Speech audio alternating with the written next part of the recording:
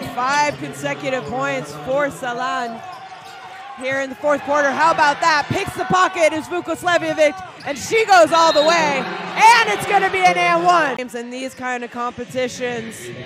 And just a great read there on the bounce, picking the pocket is Vukosavljevic. But you just see, this is, France know what to do. They've been here. Yeah.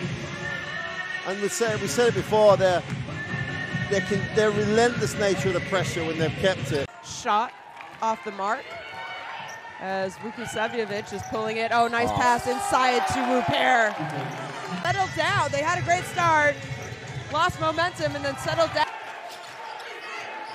Another stop by France. So dead ball situation, you said it. They fall into that matchup zone, but Vukosavljevic, no hesitation when she's open as she knocks down a 3, and now France ties the game. The way they're playing defense. I love the way and Germany is strong. France, every opportunity, I think they need 5 people sprinting. Tough shot. And it's good though by Vukosavljevic.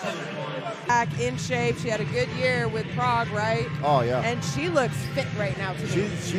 I think she's playing as well as she's ever played. I think maybe Berniers. Vukosavljevic there. How about that seal? By Gruda. Well, there you go. You get a great demonstration of how to seal, hold, and then release.